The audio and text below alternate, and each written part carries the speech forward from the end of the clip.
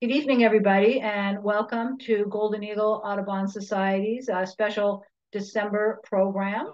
We really appreciate your attendance here this evening. It's awesome to see quite a robust interest in this topic, and we're really glad to be able to bring this program to you. I'm Liz Paul. I'm the program coordinator for the Golden Eagle Audubon Society, and this evening's program is being recorded and it will be posted onto the Golden Eagle Audubon YouTube page tomorrow or maybe the next day. And it'll be available to the public. Anybody can watch it there. Excellent. We're expecting a lot of people tonight, and we do ask that everybody keep their video and their audio off for the duration of our program this evening. And without further ado, I'm going to introduce the Golden Eagle Audubon Society Executive Director, Cynthia Wallace, who is going to also welcome you here this evening. Good evening. Yes, thank you for coming. It's great to see so many folks joining for this adventurous topic.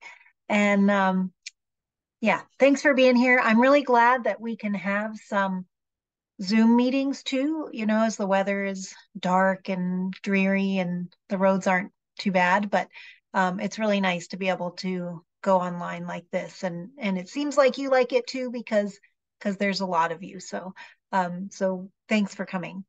Another big thing about December is it is the month of giving.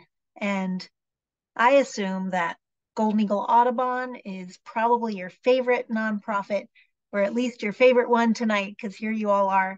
So for those of you that have answered our ask and did donate this year already in December, thank you so much. Really, we can't have programs like this without your support, so we really, really appreciate it. And if you have yet to donate, we can help you do that. And I'm going to go ahead and put the link in the chat for you to click on, and you can also mail a check, and I'll write our address in there as well. So yeah, you'll be learning a little bit more about us, I'm sure, but yeah, we just really appreciate all your support, and it helps us touch so many folks. So with that, I'll turn it back to Liz, and we'll get started. Thanks. Thanks, Cynthia. And again, so this is Golden Eagle Audubon Society. We are a local nonprofit based in Southwest Idaho. 51 years young, our great organization. So again, this program is being recorded and will be available on the Golden Eagle Audubon YouTube channel. Please keep your audio and your video off during the presentation this evening. Please communicate through the chat. We're happy to entertain questions. They'll be answered at the end in the chat. But if you have other issues, I can see there's something about people maybe having a hard time hearing. Put those on there and we'll try to get to them as soon as we can and help you make sure you can fully enjoy this presentation. So we are very privileged this evening to have a very special guest, Sharon Salvaggio, coming to us from Portland, Oregon. Sharon works for the Xerces Society, an international nonprofit, more than 50 years old itself. They are, I don't want to put words in their mouth, but they are highly about insects. Let's put it that way. And Sharon assists the staff and the partners at the Xerces Society and the public to reduce reliance on pesticides and to better understand pesticide risk to invertebrates. She previously worked at the Northwest Center for Alternatives to Pesticides. She also worked at the U.S. Fish and Wildlife Service and for the U.S. Forest Service. So she's able to integrate her emphasis on pesticides with her experience actually out there in the field, natural resource management. She earned a Master of Science in Energy and Resources and a Bachelor of Arts in Biology, both from the University of California at Berkeley. And and she's got a big vegetable garden teeming with insects, I bet, and enjoys the outdoor life in the Pacific Northwest. And we just can't be more pleased to present tonight for this program, Grasshoppers and Mormon Crickets, Valuable Bird Prey or Virulent Pests. Very interesting topic here.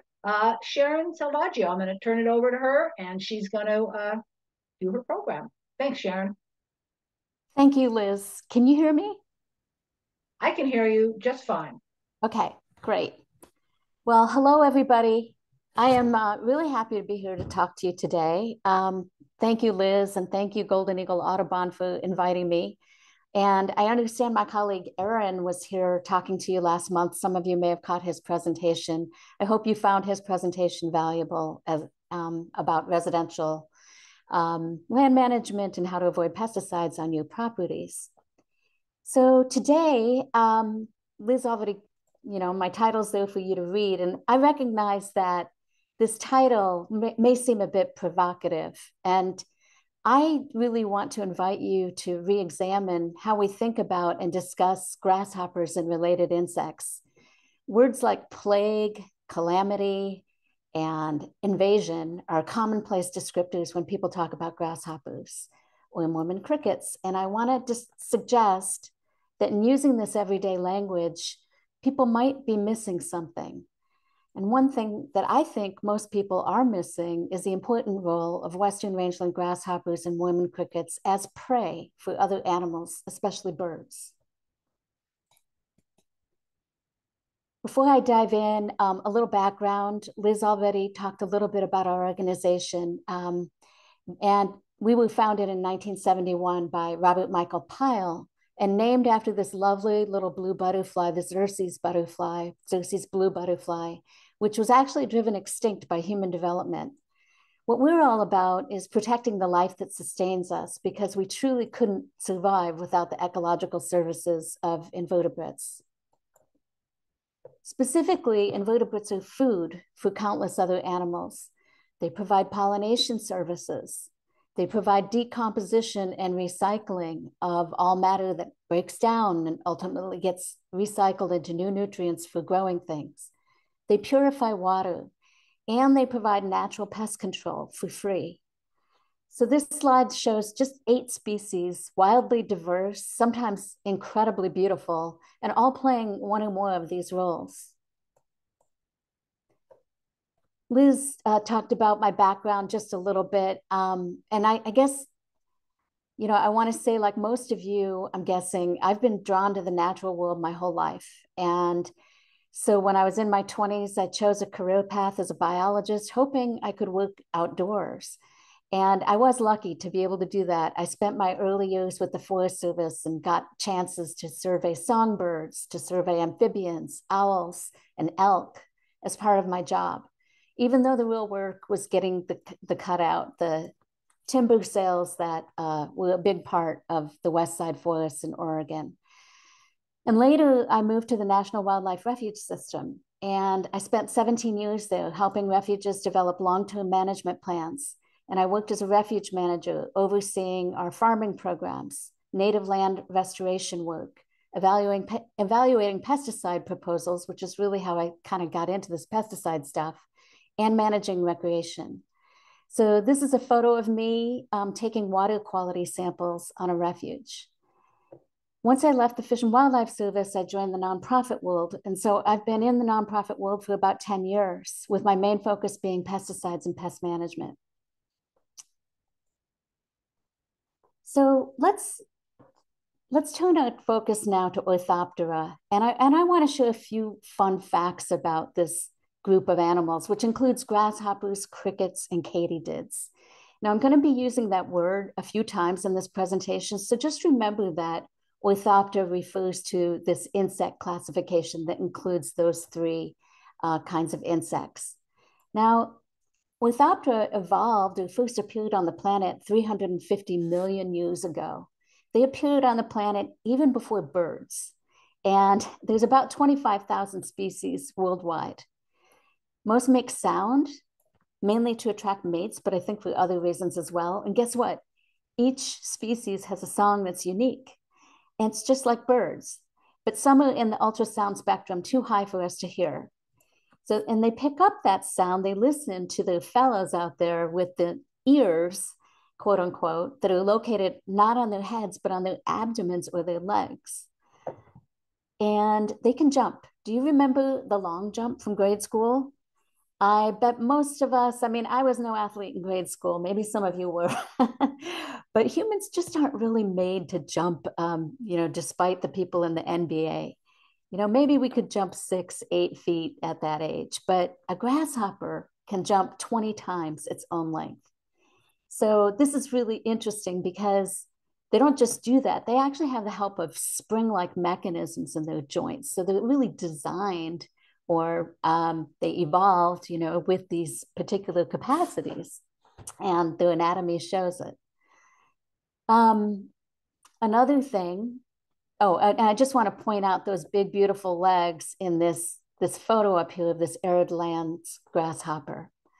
Now, across the world, we see Orthoptera. They're common and dominant herbivores, especially in grassland ecosystems. And a few species cycle between a solitary phase and a gregarious phase. So the gregarious phase means that they start to swarm in groups. This is the one that people worry about. And what's kind of interesting about this, there's distinct changes that often mark the two phases, both behaviorally and color changes. I just find this really interesting because even locusts, which I think we all have heard about through biblical association and everything, they actually, it's certainly a word that tags on to species names, but it's almost describing this swarming behavior in many species. So another interesting and strange thing is that some biologists believe that this phase change phenomenon from solitary to gregarious actually evolved independently in different parts of the world, which just kind of blows my mind. So finally, you may notice why, this bison photo, and why you may be wondering why I have this bison photo on this slide about grasshoppers. Well, another thing that fascinates me is that prior to European settlement of the American West, we had a grasshopper species that was so numerous, it had an estimated biomass in North America approaching that of the American bison. I don't know if any of you have seen Ken Burns' recent PBS special on the American buffalo. It's fascinating, and just the photographs and the pictures in that PBS special just show you, they were so incredibly numerous. But the Rocky Mountain locust, which was a numerous locust species that inhabited the North American continent, its biomass actually came close to approaching that of the bison. 8.5 million tons versus 11 million tons. Not much of a difference there. And by the way, that Rocky Mountain locust, which was so numerous, has been extinct for more than 100 years, which is a crazy thing to think about. And I always show people, because I love this book. And I always keep it here by my desk. But the story of that is told in this really cool book called Locust by Jeff Lockwood, who was a grasshopper biologist and is a really amazing writer. Pick it up for Christmas for somebody. So outbreaks or high densities get a lot of attention when we talk about grasshoppers or Mormon crickets, but we're still really learning why, how, and where they happen. There's a lot that we still don't know, but they commonly occur at different locations from year to year, but some locations do appear to be more susceptible than others. Weather does seem to play a role, and accumulated temperature over a season can influence development time and make these a little bit more common or more likely when there's a lot of hot days, and that allows the grasshoppers to develop more quickly. Rainfall timing might be important. But density alone, which is something that we think about when we think about outbreaks, is really not the only predictor of damage. High densities can be accommodated if the forage base is in good shape. There's predators, a lot of predators, and I'm going to be talking about that a lot today, but predators can be important for keeping a cap on grasshopper populations in most years. In Idaho, and I just I should say that when I talk tonight, I'm not only going to be talking about Idaho, but where I can, I've brought in a little bit of Idaho information. Ecological disturbance, especially shrub loss and conversion to annual grasslands, is associated with increased densities. I have this laser pointer here, and that's what that little red thing that you're seeing. So I'm going to be using that later, but if that's bothering you, sorry about that. So, you know, I mentioned that we have a long history of a human experience with grasshoppers and locusts and crickets like Mormon crickets. And people have dealt with outbreaks in myriad ways since the beginning of time. But our primary method these days involves spreading insecticide over the land. APHIS, which is an agency under the US Department of Agriculture, has the authority to control and suppress grasshoppers and Mormon crickets under the Plant Protection Act, which is a federal law. The federal government has had this authority since the 1930s. Now, APHIS only has authority to spread insecticides over rangelands. These are areas where livestock are allowed to graze or range. And as the two photos show, rangelands are widely variable native grasslands and shrublands. They cover a huge part of the American West. They can be dominated by different plant associations, as you can see in these photos. APHIS does not have the authority to treat croplands except if it's a minor component of a rangeland treatment. And I find this really interesting as well, because until the 1950s, the concern was to protect crops from grasshopper damage, which makes sense because croplands are areas of greater investment and economic value. Now, most of the land that receives the treatments or applications, the insecticide applications, is federal land managed by the Bureau of Land Management, something that many people are surprised to learn. Of course, these are multiple use lands that are there to provide conservation benefits, recreation, scientific value on an equal footing with grazing and other economic uses. So I talked about 25,000 species of Orthoptera around the world. We don't even have, a fraction of that, which is, again, kind of amazing because we think about the West as being real grasshopper land, but we have about 400 species on the Western rangelands in America. Now, we're conditioned to think about grasshopper, and when I say grasshoppers, just FYI, I use that term kind of loosely to encompass grasshoppers and Mormon crickets. But so you might hear me say grasshoppers, and you'll be like, is she talking about crickets too? Usually I'm talking as a group, but there will be times I will be specifically talking about one or another. So we're conditioned to think about grasshoppers as pests, but is that the full story? In fact, most grasshoppers living in the American Western rangelands never increase dramatically in population. The dozen or so that do, such as the two shown here, which is the migratory grasshopper up here and the Mormon cricket down here, they only rise in population under some conditions. So there are numerous non-damaging species that coexist with the pest species, and some grasshopper ecologists have suggested that these non-damaging species can help to keep damaging species in check through competition. When control programs are undertaken, these non-damaging species are also hurt. And as one grasshopper ecologist put it, the overwhelming majority of grasshoppers killed in control programs are not causing the problem and may be beneficial. Now, the size of treatments, the areas that are sprayed varies, but sometimes they're enormous. For example, in 2021, APHIS planned to spray insecticides across a footprint of 2.6 million acres in Montana. And in just two counties of Montana, Powder River County and Custer County, there was a footprint planned of 1.2 million acres. This is more than the area of Rhode Island, which is a little state, but still. Now, APHIS applies the insecticide when they use an aerial spray, typically in what I call like a zebra pattern. They skip every other swath. Usually it's about 100 feet. So some people would say, oh, it's only sprayed over half that acreage.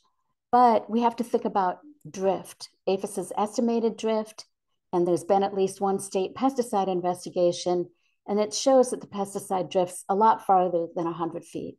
So we look at the whole footprint area, And we end up wondering, how are the insects that are not the target of the spray going to get away when these sprayed areas are so large? We've also seen that sometimes these spray areas include sensitive lands, including wilderness study areas, which are supposed to be managed to preserve their wilderness character under BLM policy. In the past, we've also seen treatments occasionally in sensitive areas like national wildlife refuges, which also are supposed to be managed for wildlife first. In New Mexico this last summer, the federal government released a request for, quote, for spraying a neurotoxic insecticide, carbaryl, which is one of the 4 insecticides in the toolbox. It's considered a likely human carcinogen. And this spray was going to cover 39 square miles of northern New Mexico to kill native grasshoppers. The spray included a wilderness study area. It was adjacent to the Rio Shama, which is a beloved recreation site and a source for drinking water for the city of Albuquerque. So not only are we concerned about the fact that sensitive areas are included, that oftentimes areas are large, but we don't see site-specific analysis of these in the environmental documents that APHIS includes, which would alert the public about what's going on, where it's going to happen, and allow people to weigh in on particular values. So I'm going to talk about birds now. As an Audubon audience, you know birds, and you also know how they require a lot of food in order to fly and keep warm. On average, I've seen estimates of about 25 to 50% of their body weight they need to consume every day. So it should come as no surprise to see that dozens of different birds utilize grasshoppers as food, an abundant, highly nutritious resource right there in their midst. In fact, more than 200 birds have been recorded consuming grasshoppers in North America. And early ornithologists explored and documented life histories of birds. And one way in which they did this is they would dissect the digestive systems of the birds and figure out what was inside. So this list was put together by an entomologist at Utah State University, together with another guy, I don't quite remember where he was from, showing the birds that were found with grasshoppers or crickets in their digestive tracts. And I've put in bold and large font the ones that had consumed a particularly striking number of Orthoptera. So just to look at this a little bit, I've been talking, I'm sure you have, but notice the diversity. We've got everything from wading birds to hawks to other, gulls and shorebirds. We've got burrowing owl. We've got a woodpecker, and then we've got swallows, magpies and ravens, and then we go to all these passerines, different passerines, including the sparrows and finches and so on, blackbirds. Here's a similar list that is specific to birds noted preying on Mormon crickets. And this one was put together by a Nevada entomologist from the University of Nevada, Ira LaRivers. He based this list on observations and some dissections. Again, I used bold and large font to indicate the birds that either he had observed consuming a ton or that he found with a lot of them in their digestive systems. Oh, and did I say that he based this on both dissections and observations? So just how many grasshoppers can some of these birds consume? I'm going to spend a few minutes looking at a few different examples of birds, but I want to preface that by saying that it's worth remembering that insects are important in the diet of most bird species, especially during the breeding period, and they're especially critical food for many juvenile birds. So looking at the western meadowlark, which is one of my favorites because they're so incredibly beautiful, this bird can consume 78,500 grasshoppers per square mile.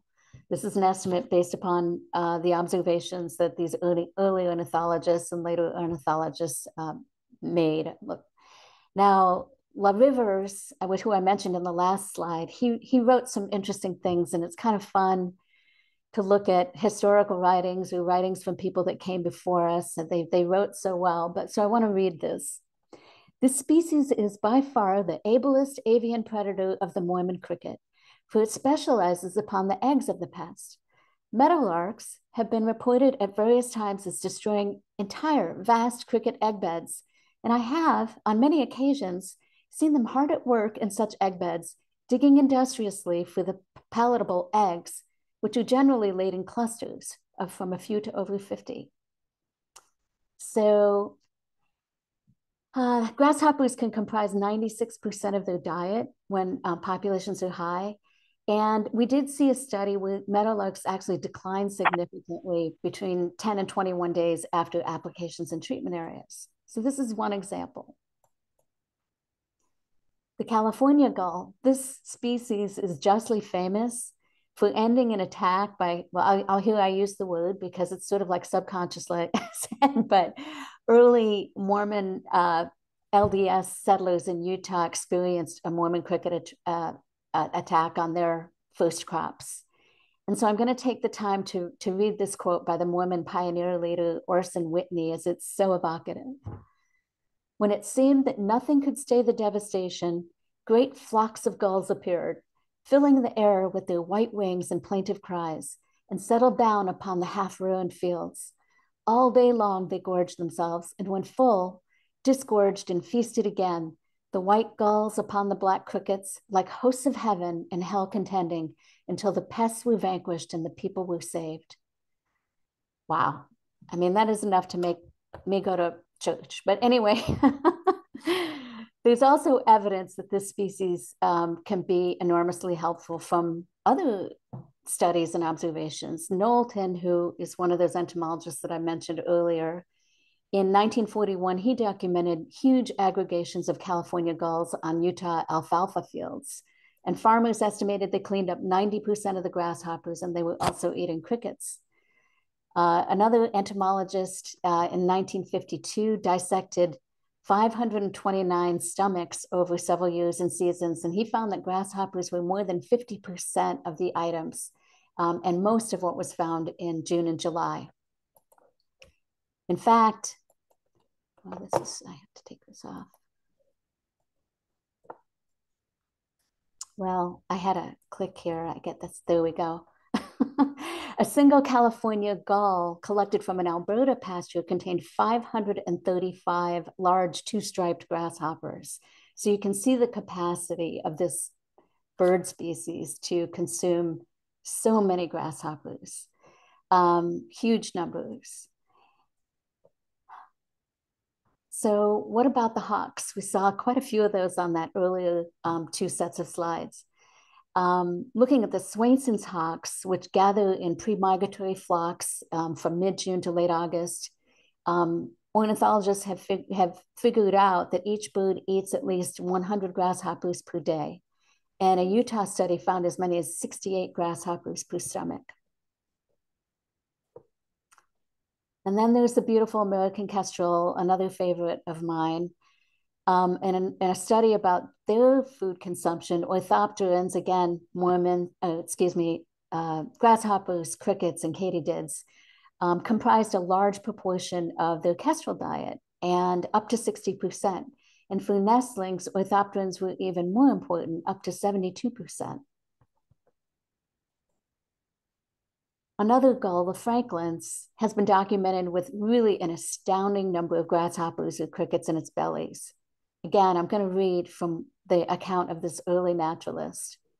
From the stomach of a Franklin's gull, there were taken 70 entire grasshoppers and the jaws of 56 more.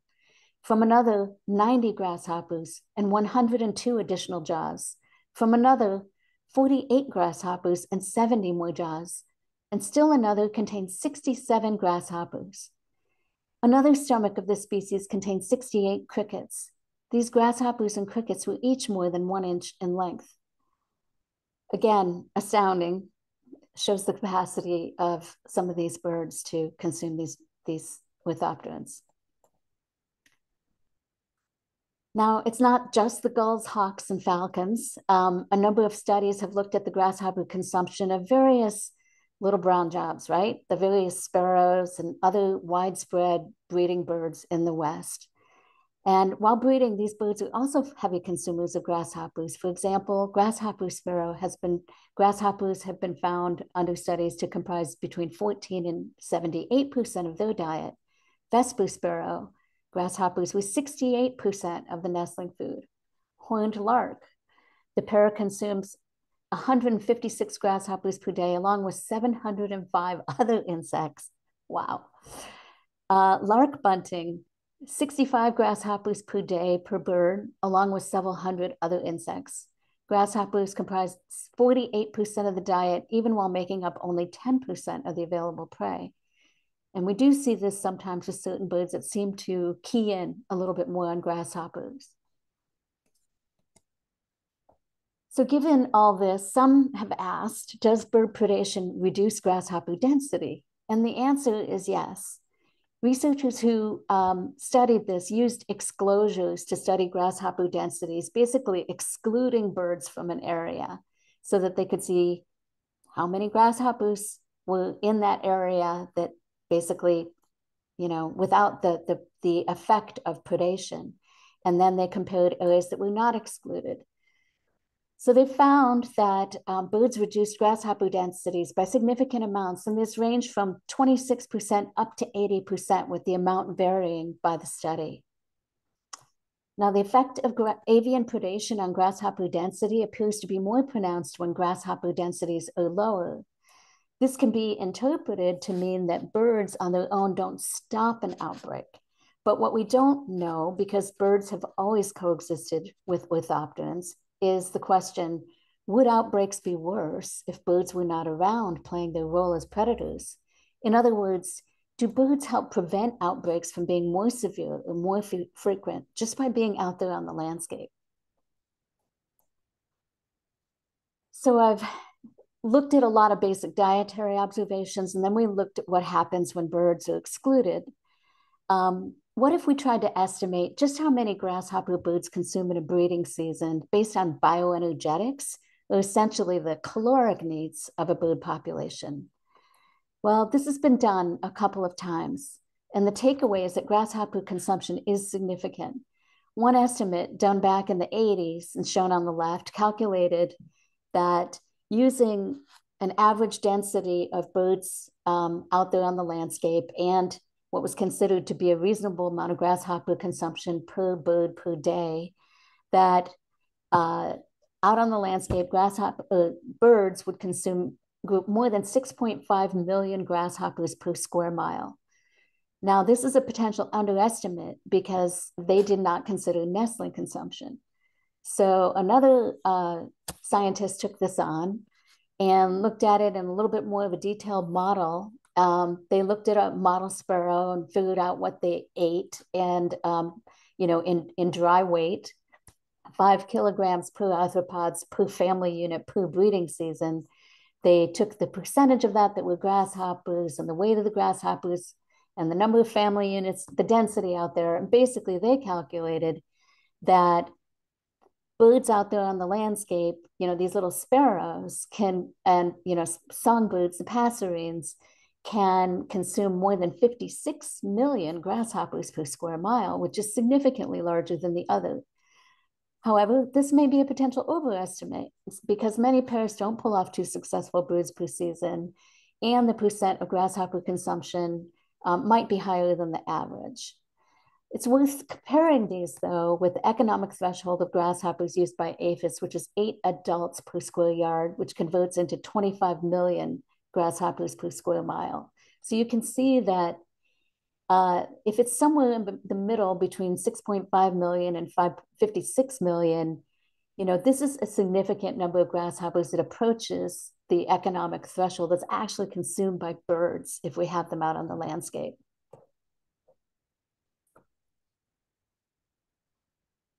So I presented a lot of information about the importance of grasshoppers and crickets to a wide variety of birds, but it's really not just about the grasshoppers, the Orthoptera.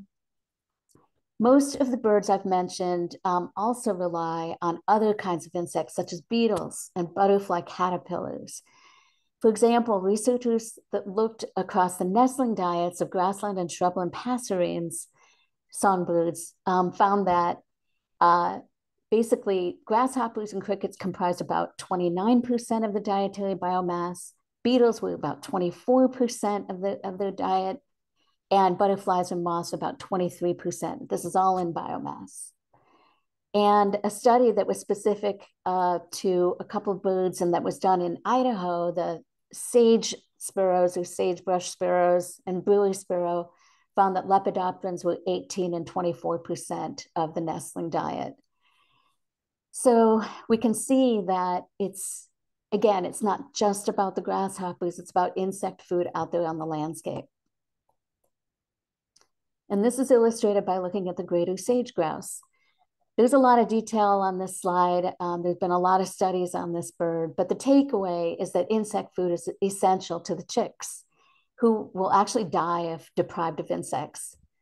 And many studies have identified grasshoppers, and in some cases, Mormon crickets specifically, as important food. Sometimes orthopterans comprise the highest proportion of insects in the diet, but sage grouse also rely on other insects. Ants, beetles, and again, caterpillars are also important components of sage grouse chick diets. I'm not going to go into all the detail, but that's sort of like what this says if you were to look at it more closely. So with all that, let's go back and think about this rangeland pesticides program that APHIS uses to kill grasshoppers and Mormon crickets. On this slide, I highlight 3 of the chemicals used by APHIS, but they actually use 4. Diflubenzuron, carbaryl, and chlorantranoloprol each have a little blurb here, but they also use malathion, although malathion is used very rarely these days, it seems. It was used heavily in the past, though.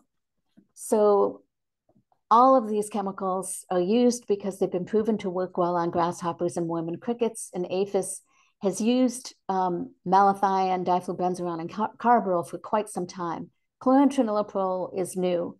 I don't think it's been used yet, but I don't really know for sure for reasons I'll talk about later. A few highlights about each of these chemicals, starting with diflubenzuron. Diflubenzuron on the left there is currently the most frequently used pesticide by APHIS.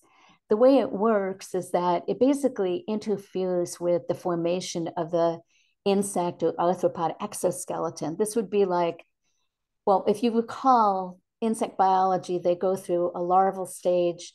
Usually there's several larval stages. And to grow, because they don't have bones inside like we do, they have to shed their exoskeleton in order to get bigger.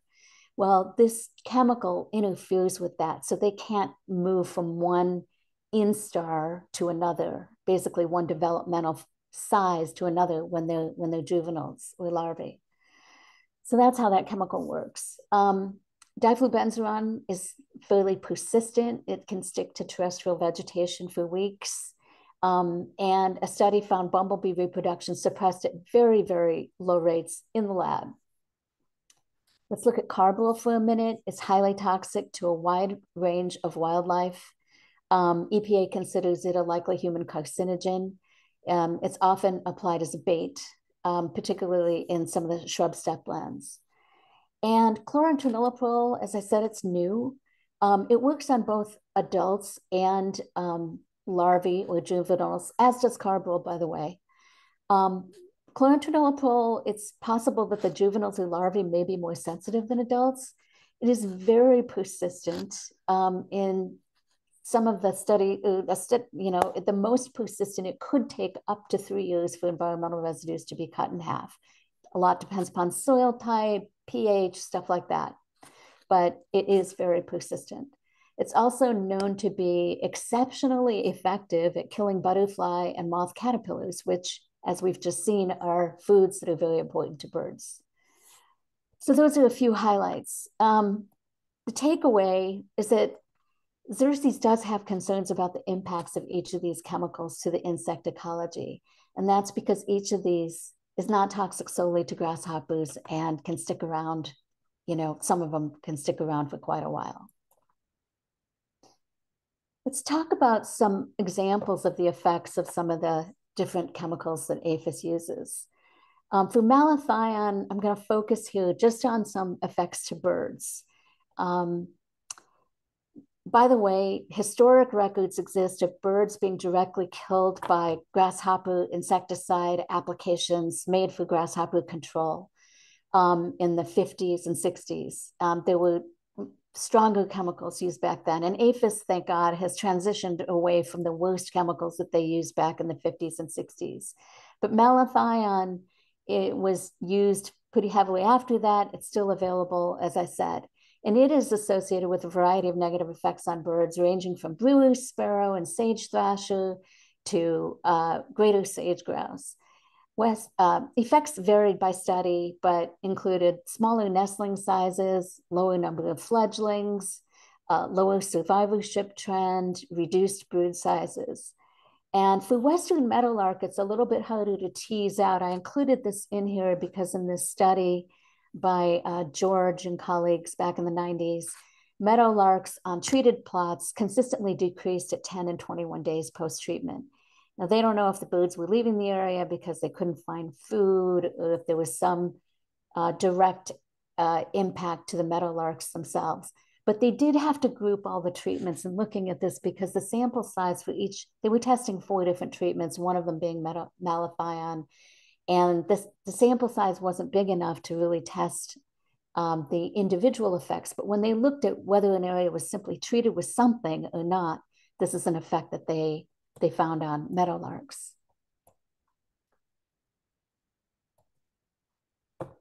So diflubenzuron field studies, we see effects to a variety of insects. As I mentioned earlier, this is the most used pesticide. And on this slide, I've summarized 5 field studies that examine diflubenzuron effects to insects beyond grasshoppers.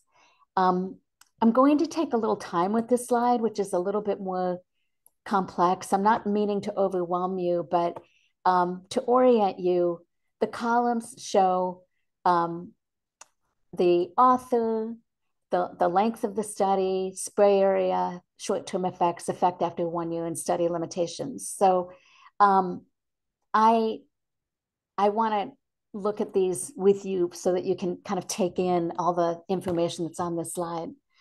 So all of these studies, well, first of all, let's look at the length of the study. All of these studies looked at effects for a few weeks after the spray. Time periods ranged from 3 weeks up to about 10 weeks in the period immediately following the spray, depending upon the study. Up to several months in this one, actually. Most didn't look to see if there was an effect detectable the following year, but 2 of them did. 2 out of the 5 did. Now, the spray area sizes here were quite small in 3 of the studies, only 40 acres. This study down here was done on a very different kind of design than what we see used in the US. It was looking at like these 50-meter wide strips and then separated very widely before you got to the next strip, like, I don't know, half a kilometer or something big.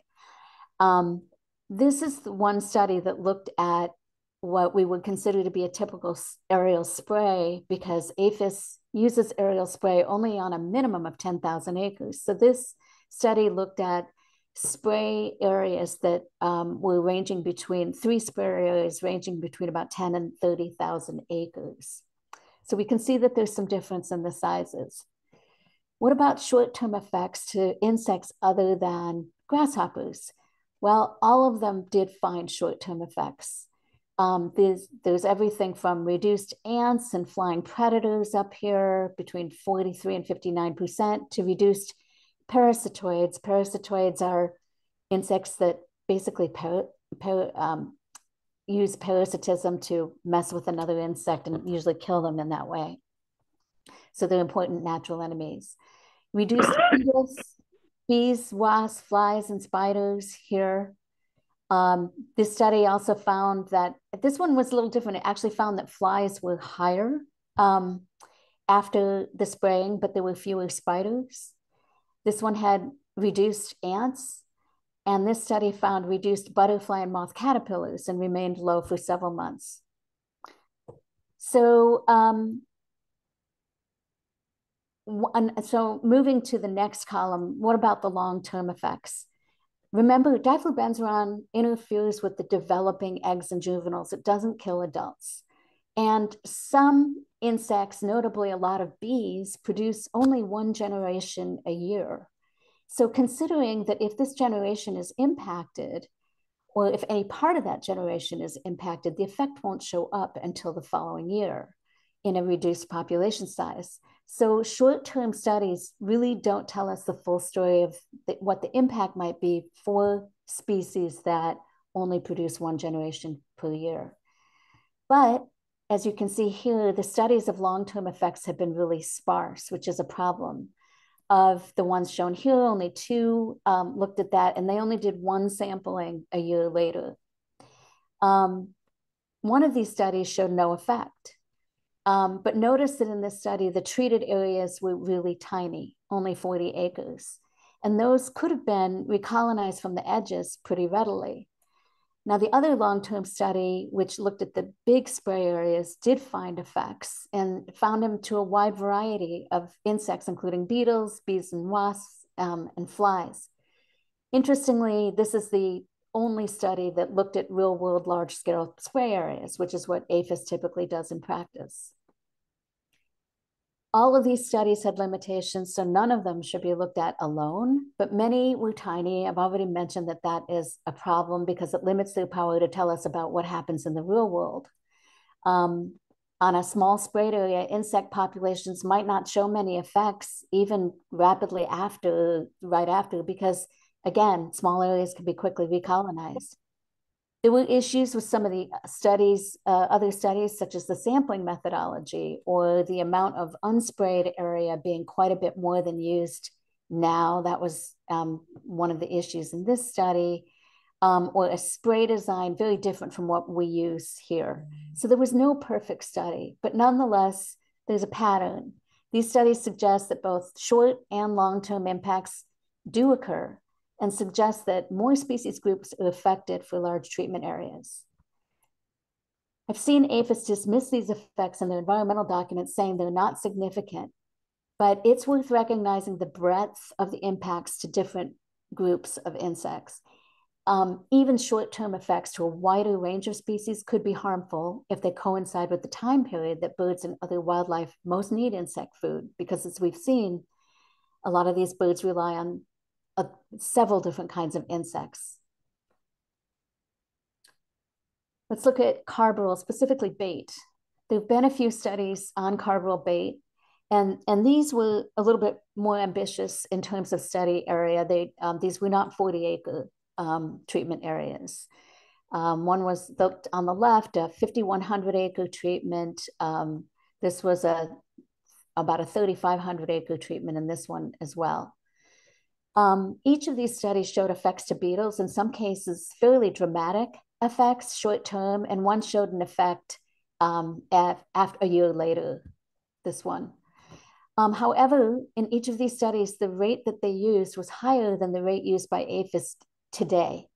Unfortunately, we couldn't find field studies to assess the effects on beetles at the current rates of carbaryl bait that's used, but we can't assume a linear decrease. In toxicology, things are not always linear. A lot of times there's S-curves. So without the data, we really don't know if there might still be an effect. There may be, but we just don't know the magnitude. So we view this carbaryl bait with caution, especially when it comes to beetles.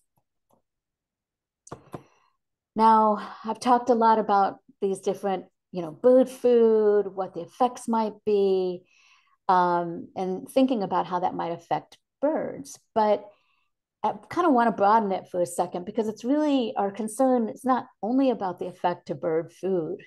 Birds are not the only ones that enjoy munching down on grasshoppers. There's also mammals, reptiles, amphibians, etc., fish.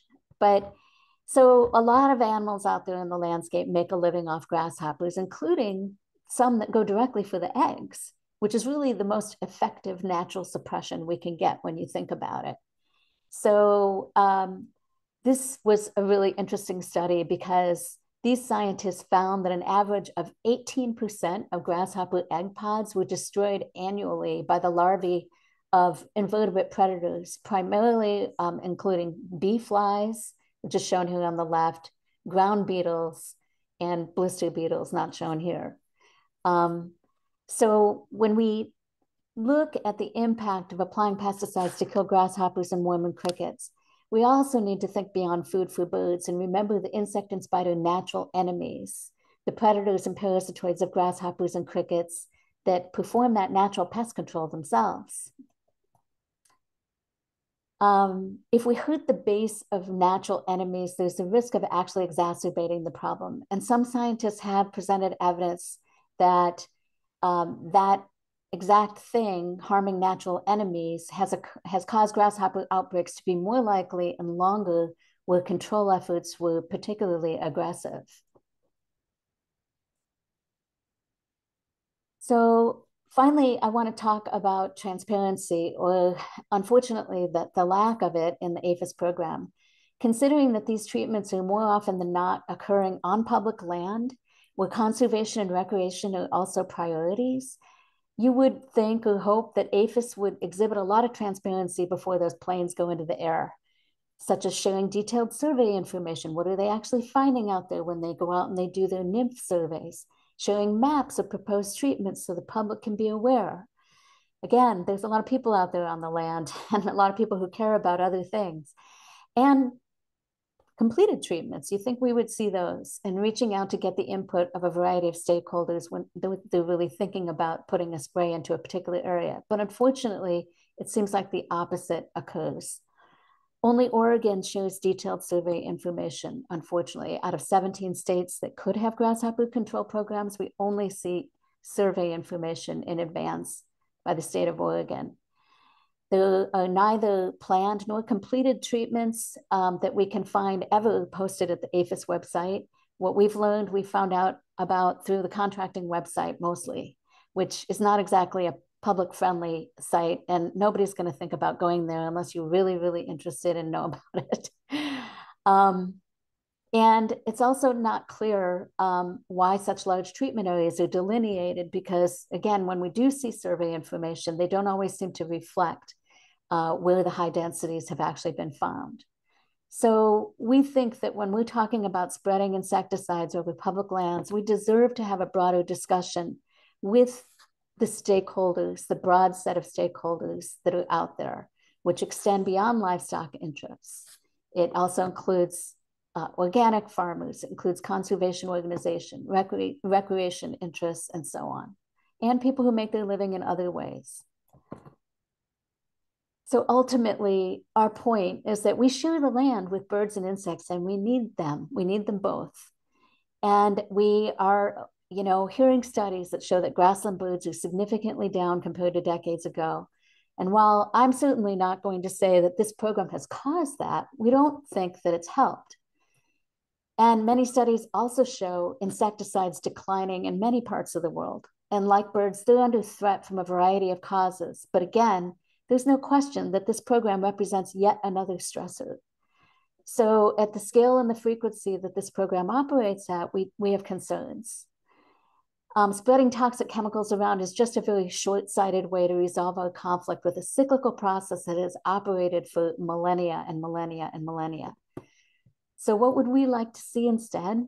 I mean, I think it's good to talk about that now because I know that this has been a fairly pointed critique, and I know that there are people here who might not be happy with that. But what we would like to see is that we'd like to see that the land managers and APHIS work together to promote ecologically sound rangeland strategies that maintain ecosystem productivity, that conserve natural enemies and the natural processes that support them, and that minimize the size of treated areas. Sounds easy, right? I'm sure it is not. And so a few ideas about how to put this into practice. And I don't do land management myself anymore. Again, I don't think this is easy, but certainly it's important first to look at habitat. Can the rangeland be made less conducive to grasshoppers and Mormon cricket outbreaks through heavier vegetation cover? There are some studies about this, and it's worth really investigating. This is a tall order, but it's absolutely necessary. Second thing is sound, well-distributed monitoring coupled with sound decision-making about whether to treat or not. This is essential. Treating may seem to be rational by using the economic threshold that APHIS has used for a long time, 8 adults per square yard. But remember, that only considers one economic value, which is livestock forage. All the ecological services that I mentioned at the very beginning and that we've talked about throughout this, that grasshoppers and other insects provide, they're assigned no value at all, but certainly they do have an economic value. Oh, I was going to make one more point, minimizing the treatment area size. This is something that is also important. This can, help limit the risk to non-targets by keeping any treatment as targeted as possible. And Idaho's program currently does reduce exposure over the landscape, which we support. Treatments are allowed only within 1 mile of cropland, which are the kind of like the deep red areas on the map. And treatments are also usually done by ground rather than aerially. So before we go into questions, I want to end by saying thank you to our numerous supporters, starting with members and ending with funders, but including so many people in between, like more than 100 scientists from around the world and dozens of federal, state, and local agencies and hundreds of farmers and land managers. We could not do our work without our supporters and our partners, so my heartfelt thanks. And you can join the movement too. We welcome new members every day who are making a difference for invertebrates. You can become one of our supporters by heading to our website at xerces.org/donate. And so I want to say again, thank you. We'll go to questions now. And if you don't feel comfortable voicing your question today, or you want to reach out to me to talk about this more afterwards, feel free to reach out to me afterwards by email. There's my email address, sharon.salvaggio@xerces.org. So with that, we can go to questions. Oh, I wanted to say too, I've invited my supervisor, Ame Code, who's the director of our pesticide program. She's a phenomenal person and somebody who really knows this stuff and has been so helpful to me as we've tried to piece together, what this all means. So Ame and I are going to be both here to answer your questions tonight. Excellent. Okay, take a deep breath, and let me get you guys up here.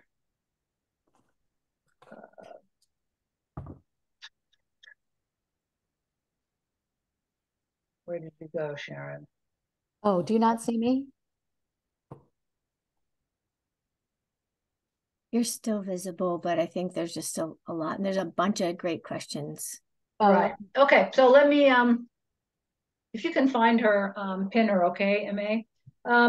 So there was a few different questions early on when in your research, or you were talking about research results about the Western meadowlark, and that there were decline in population of Western meadowlark. So you remember that slide, Sharon? Mm-hmm. So people asked. The questions were, was there fatalities of the Western meadowlark? Did they disappear? And then also what chemicals were used that are, implied in that,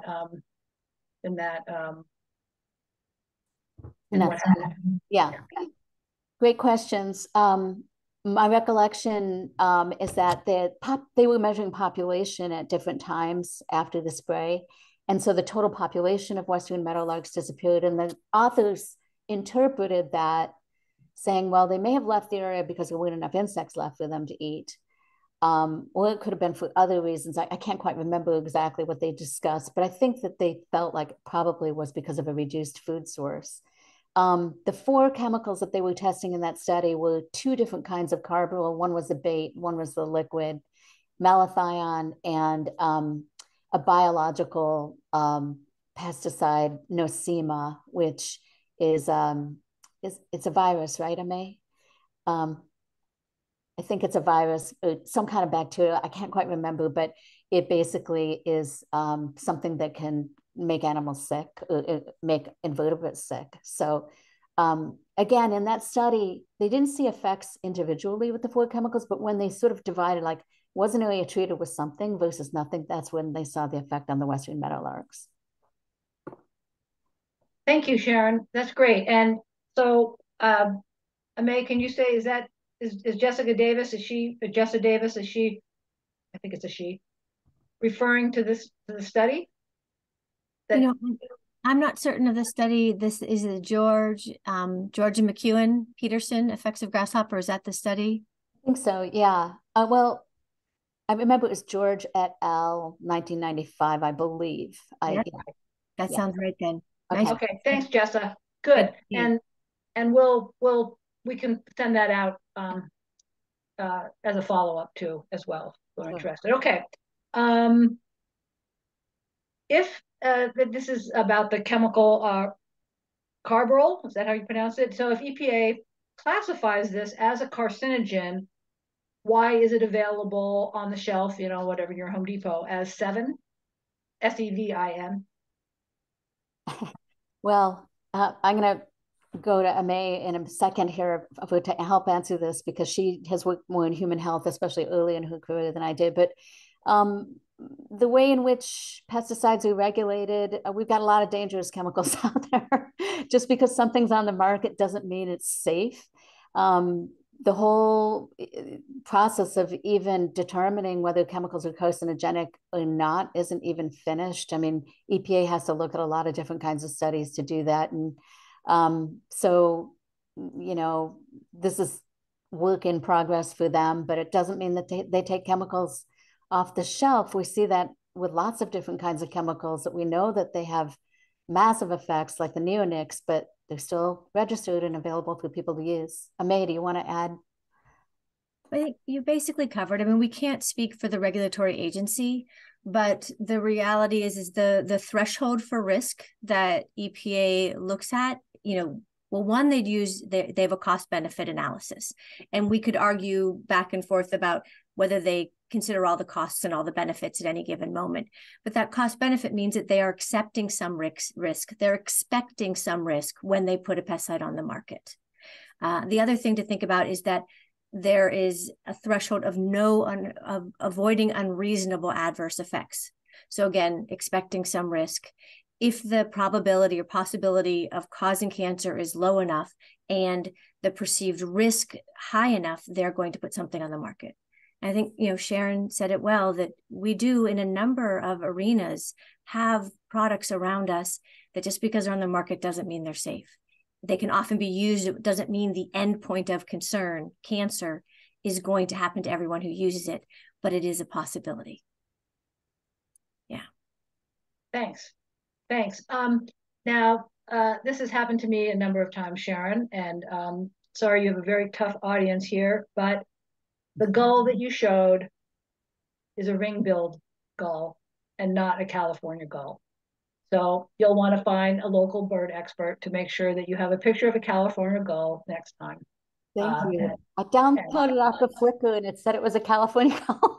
I know, and I was never good with my gulls, but thank you for that. Right, they do look similar, and I had the same problem with a flammulated owl in our owl class last week. I'm like, oh, okay, whoops. I also the recording of this program tonight will be available on the Golden Eagle Audubon Society YouTube channel, and that's GEAS YouTube channel. That's the easiest way to get there. But I will send out the link to everybody who was here this evening as well. What role has climate change played in impacting Mormon crickets and maybe increasing or decreasing, affecting the outbreaks that you spoke about? That's kind of a tough one to answer. I think that people are kind of starting to investigate that. There've been some projections. I'm not as familiar with that body of work, but what I recall, and just know that it's not like I read these studies recently, but there is, I think, some concern that climate change is going to cause more severe and more frequent outbreaks of the pest grasshoppers that do outbreak.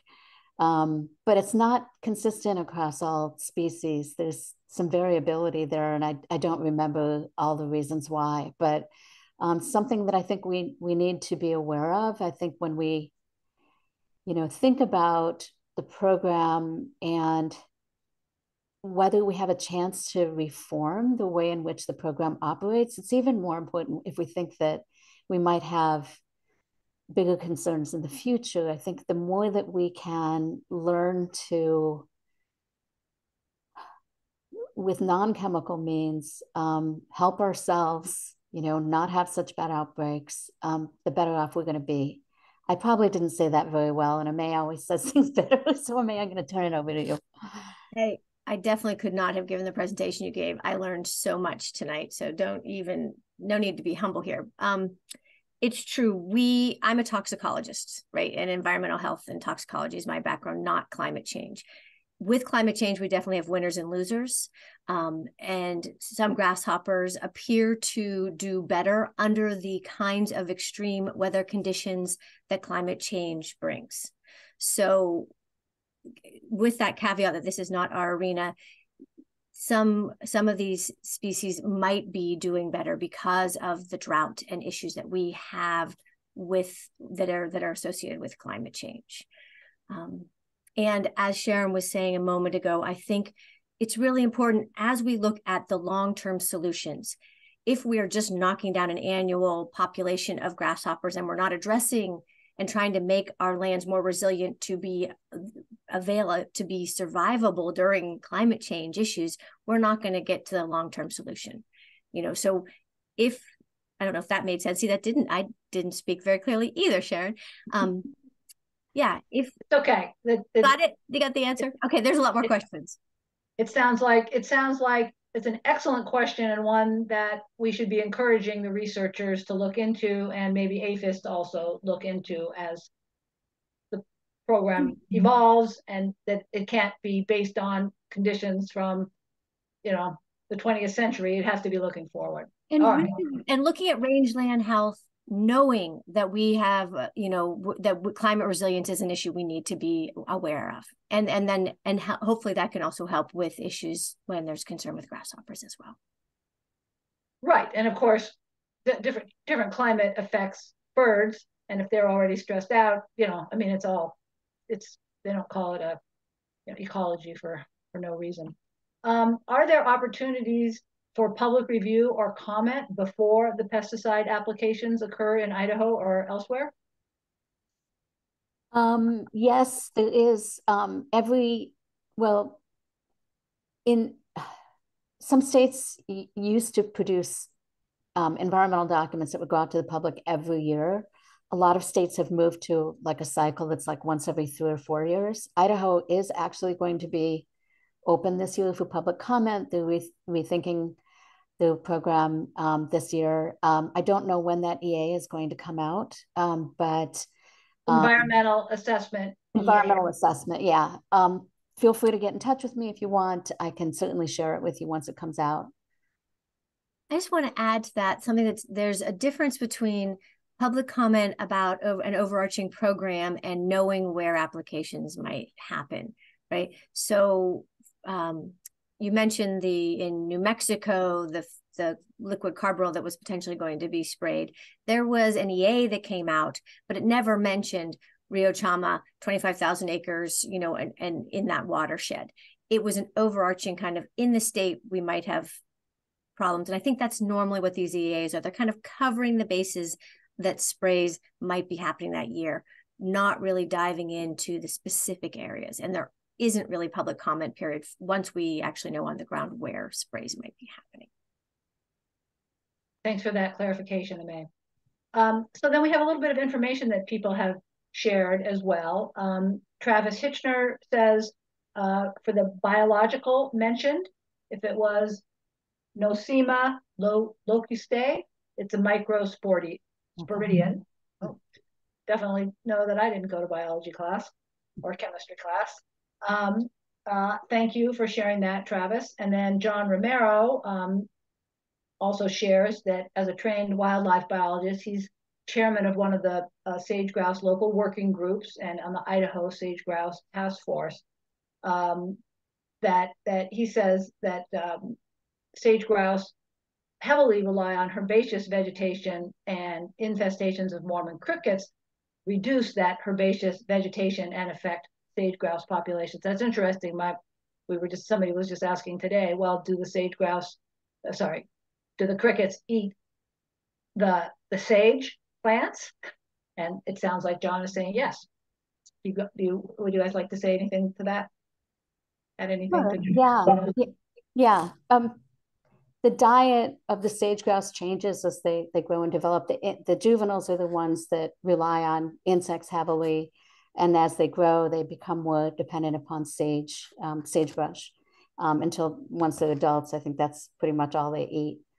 And yes, we know that Mormon crickets seem to prefer broadleaf vegetation, and that could be an impact to a number of different species if the broadleaf vegetation is taken out by Mormon crickets. But there's a couple of things about that. When we talk about broadleaf vegetation, we're mostly talking about flowering plants, right? And flowering plants actually showed up in the fossil record about 200 million years after orthopterans showed up in the fossil record, which means that they've had to live with orthopterans for 150 million years, essentially. So I believe that there's been probably enough history there, that these plants have learned to adapt. I mean, I know that sounds very broad. I'm not trying to dismiss the concern, but we need to think about evolution when we think about, are we having some kind of impact on certain plants by a native insect on native plants? In my view, it's probably a lot less likely that that's a big concern than it is like introducing a foreign element, which really a pesticide is. So that is something, that I think about when it comes to the effect on flowering plants by Mormon crickets. May, do you want to add anything? Well, two other thoughts. I think that I guess one is that we also are dealing with diminishing resources, right? And so everyone's kind of feeling scarcity, and that's enough. And so we don't want to just point fingers like it's your problem, it's this problem, it's that problem. It's a big problem, and all of these pieces are at play. And that's why we need to be kind of looking at that big picture. I think, Liz, you said it really well.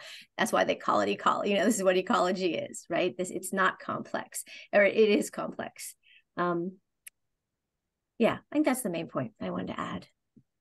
But all right, so open up the chat yourself. There's some other comments, and we have many people in this program tonight that are quite knowledgeable about this, and we are very grateful for the information and ideas and thoughts that they're sharing. And there's also BLM contact there if people are interested in contacting the BLM with their questions about this. But let's give it up for Sharon. That was an incredible presentation. I do feel like I was in chemistry class or something, but I'm so appreciative that you trusted us, to give us the full, all those details. I think that makes us all much better participants in these public processes. So thank you very much, Sharon, and thank you very much, Amay, for also helping out on this program this evening, and to the Xerces Society for having these great staff people that could come and give our program for us tonight. Again, we would appreciate your year-end support for Golden Eagle Audubon Society. Your support that makes it possible for us to bring these programs to you. And Sharon, do you have a final word that you would like to say before I close our program? We've got a lot of nice comments coming in.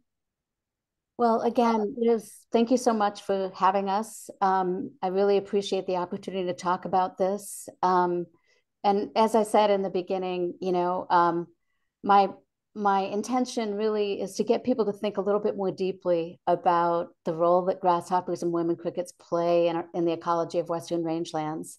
And I know that they can be a problem when people are having to deal with them on their own farm. And I have sympathy for that. And I also feel that it's really important that we think about them in the broad way that they really exist out there on the landscape. So thank you very much. It's really a pleasure to have been here and had all these great people show up. Thanks. Excellent. Oh, and let me say that if you haven't already read Sharon's blog, if you go to the Golden Eagle blog on our website, there's a nice blog that she wrote that contains even a little bit of different information than what she presented tonight. Thank you all very much for coming. I hope I see you at our program in person in January, and have a great holiday season. Thank you very much.